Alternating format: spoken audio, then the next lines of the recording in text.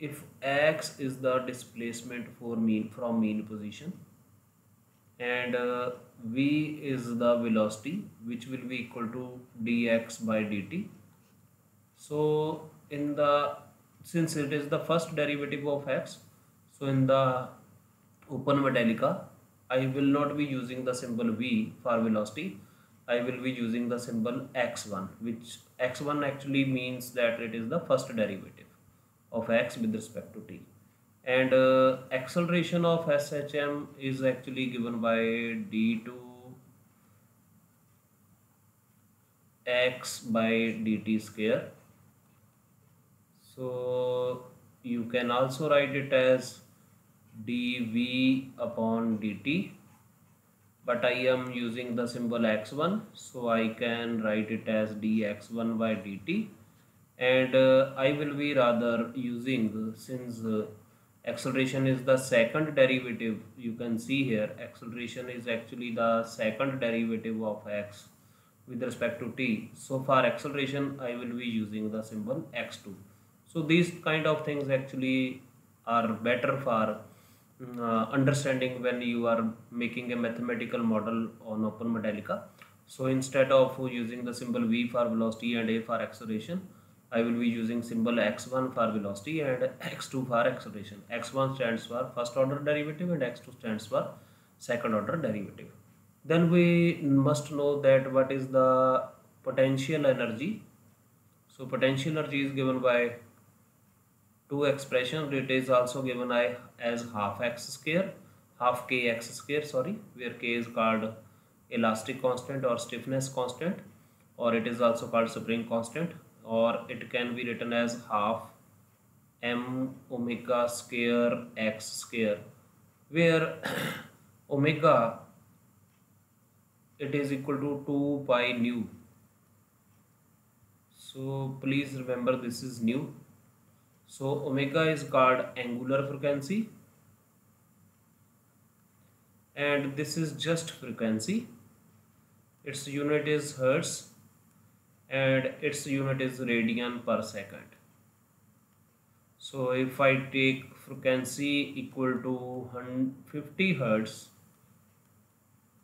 and I will take pi is equal to 3.14, then omega will become equal to 2 pi nu, that will be 314 radian per second. Actually I will be using this equation. So instead of half, I will write it as 0.5 instead of half. I will use 0.5 in OpenModelica. So kindly remember this. Similarly, the kinetic energy, it is given by the symbol K.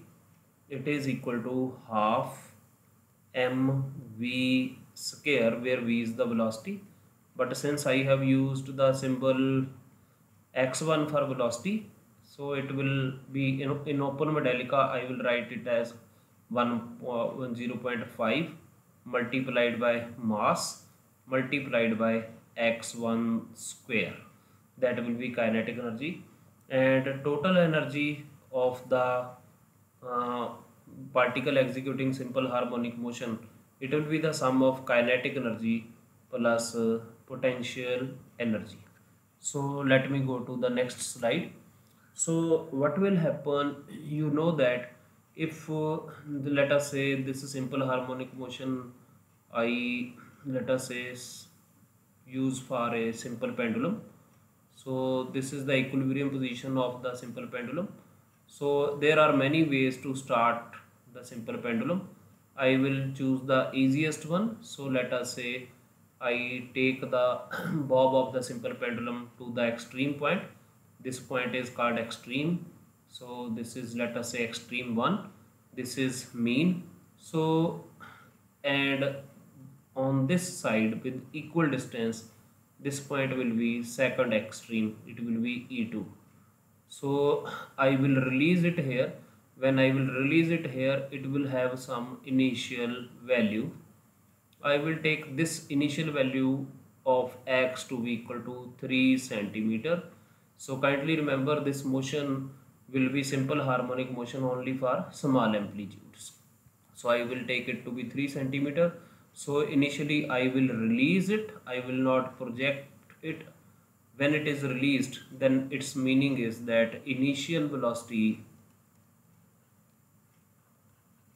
is 0, and when initial velocity is 0, so therefore at t is equal to 0, x is not 0 but velocity, which I have written to be as x1, it will be 0. So if I draw the graph between x and t, so initially it will start from 3 and the graph will go like this. So this graph will vary between values 3 centimeter on the one side up to -3 centimeter on the other side. If I draw the graph between velocity, which I have also written as x1, and these are actually equivalent, and I will take the variable as t along this side, can also take the variable t along this side. So now you can see, so initially I have shown you this equation that at t equal to 0 x is not 0. You can see here at t equal to 0 x is 3.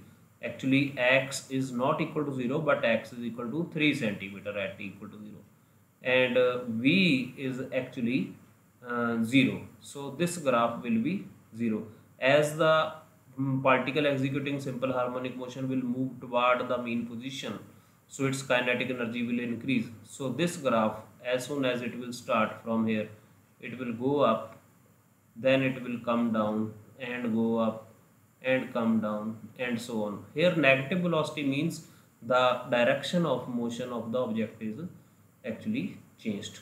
So if I see what should be the graph of acceleration, you can see this equation of SHM is actually d2 x upon dt square is equal to actually minus omega square x. So at t is equal to 0, when t was 0, then x was not 0. So if x is not 0, you can see here, then this is actually acceleration, and I have used the symbol x2 for it. So it means at t equal to 0, the value of x2, if x is not 0, then x2 or acceleration can also not be 0. So the graph cannot start from 0. So the acceleration initially will be there and it will be always directed toward mean position. So the graph between actually acceleration and t, this is acceleration or it can also be x2. So this graph between x and t, it should be when x is 3, so because of this negative sign, so this graph should start from negative value initially, so it will go somewhere here. So the value will be actually, this value will be actually 3 multiplied by omega square with the negative sign. So this therefore this amplitude of acceleration, it depends upon this. Now if we see what will be the kinetic energy, so the kinetic energy will be, you see, since the initially it started from 0, so the kinetic energy initially, since the object was at mean position, it will be 0, then it will increase, then it will decrease, and it will be like this. And the potential energy initially at t equal to 0, the object was at extreme position, so potential energy will be maximum, then it will decrease it will touch 0, then it will increase. So, and the total energy, which will we can also verify the law of conservation of energy. Total energy will remain same. So this is the graph for total energy. So this is the graph for our potential energy. So, and this is the graph for kinetic energy, and this graph is versus t. Kindly remember, this graph is not versus x. If you draw the graph of kinetic energy versus x, that is the position, then in that case the nature of the graph will be different. At x equal to 0, the kinetic energy will be maximum, and it will be then 0, and it will increase. Kindly remember, you can see the nature of the graph of kinetic energy. So uh, here along y-axis in this graph I have drawn actually kinetic energy, potential energy, as well as total energy. So all these three variables are there. So this particular graph is of potential energy, and you can see this particular graph is of kinetic energy. But here these two graphs are resembling, but along this it is x, but in this graph along this direction it is actually t. That is why the nature of the graph is changing. So we will be verifying this now, and let me now open the program OpenModelica, and we will make a class and then simulate it. Okay, you can see I have already made a class, and the name of the class is SHM. I have defined 6 variables. X is the position, x1 is the velocity, x2 is acceleration, u is potential energy, k is kinetic energy, e is total energy. So I have taken the starting value in the example. Since I have taken the starting value of x to be 3, so I will use it as a 3. So the unit, let me save it. So the unit of this is actually centimeter. So x1 is velocity, so its unit will be centimeter per second. x2, it is acceleration, its unit will be centimeter per square second. Potential energy, kinetic energy, and total energy, all these three will have unit erg. Since I am talking in terms of this uh, I am talking in terms of CGS units, so the unit will be erg. So I have, there are two constants. One is the mass of the body executing SHM, so its mass will be in units of gram. I have taken the mass to be 10 gram, and another is the angular frequency. So I have taken the actually the frequency to be 50 hertz. So as a result, the angular frequency will become 314 radian per second. So now I will come to the derivative equation part. X1 is actually derivative of x, which is the velocity. X2 is derivative of x1, which is the acceleration. So now this you can see, this is the equation of SHM. This is omega into x. So I have used actually symbol W here instead of omega. W is actually representing omega. So it is the angular velocity. So this is actually A is equal to, this equation is nothing but it is A is equal to minus omega square x, and potential energy is half m omega square x square. You can very easily appreciate it.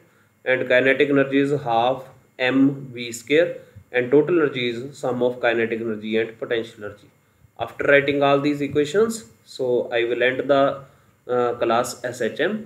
Let me now press this simulate button and see if there is any error. It may take some while. So this is now running. Okay, the simulation is complete and the process has finished successfully. Let me now close this box.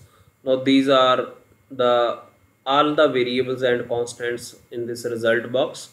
So let me first draw the graph of x. Kindly remember all those graphs that I have shown earlier. So x versus t graph. So since the frequency is 50 hertz, so it means there are 50 cycles in 1 second. So I must decrease the time. So I will decrease the time to 0.01 second. So in this time there is one complete vibration.